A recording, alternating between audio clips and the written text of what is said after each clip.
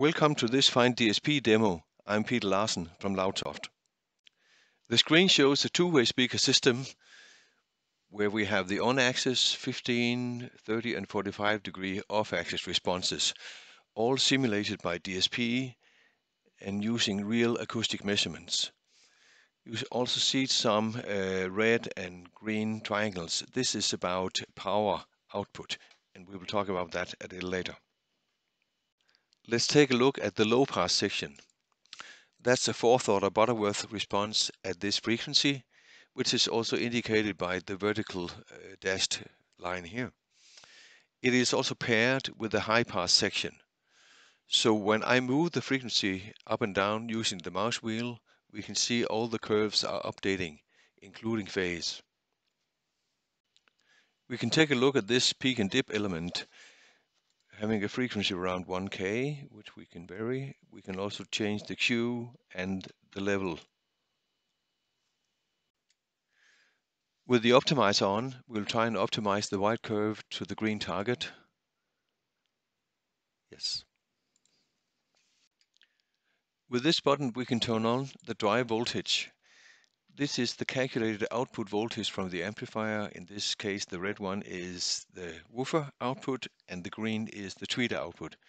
You can see the woofer is below these points that are the maximum allowed voltages at these frequencies. This picture shows the safe operating area, which is the red curve.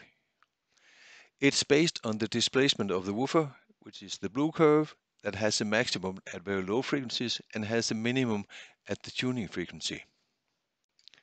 At this tuning frequency, we can boost the woofer safely a lot, like the red curve here, and this is precisely what we do over there.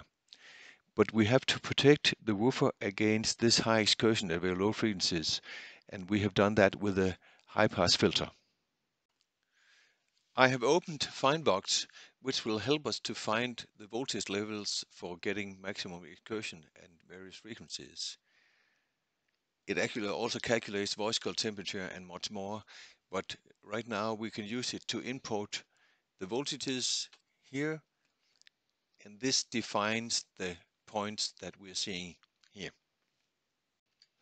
In this example, we're using one amplifier to drive both woofer and tweeter, and therefore we need some passive components to form a crossover to drive the tweeter and the woofer. The passive components can be treated just like the others, and we can change them and change the response like this, and they can also be optimized.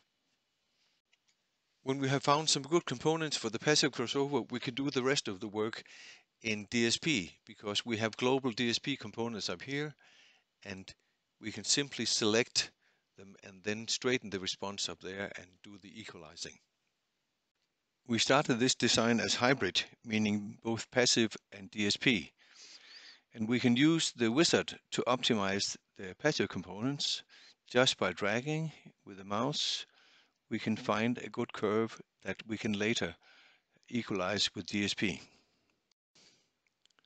We can find the power in all the components, including the passive components, and we can input the total voltage here, so we can see what is the real drive voltage to the total system.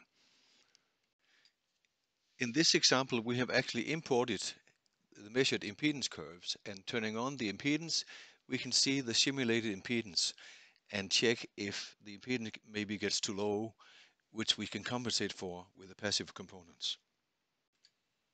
Finally, we can export the biquad coefficients here, or we can export them all in one document. So that was the end of the presentation. You can download more information and the manual from loudsoft.com. Thank you.